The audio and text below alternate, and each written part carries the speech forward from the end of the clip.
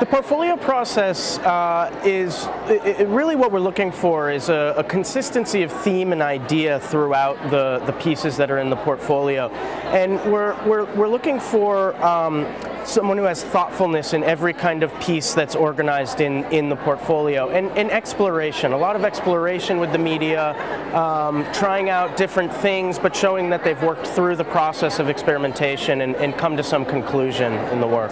The fifth semester in the BFA program is a suite of courses that are interdisciplinary and sort of interlocked with each other.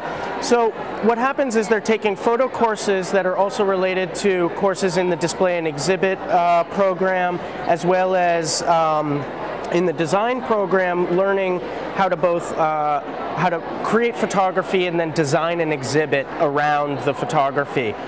So the display and exhibit is working on the actual exhibition layout, and then they're designing promotional materials in the design courses, and then doing pre-production and post-production photography in the photo classes.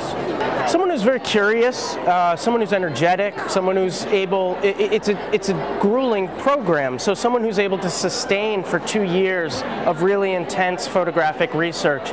But really, I think curiosity is one of the biggest things. We have a wonderful studio space that's I don't know how big. It's a very large studio that has a digital editing suite connected to it, where you can do video editing, photo editing, sound editing, etc., etc. So the studio is equipped with lighting equipment. You can check out cameras from our equipment cage, bring them to the studio, and work in there for in-studio stuff. There's a vast array of internships. People work for magazines often. I think we have internships with Vogue and with other Condé Nast publications.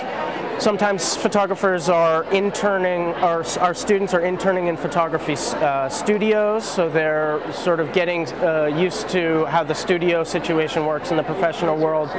Others will work for retouchers or post-production houses or printing shops, so there's a wide variety within the industry.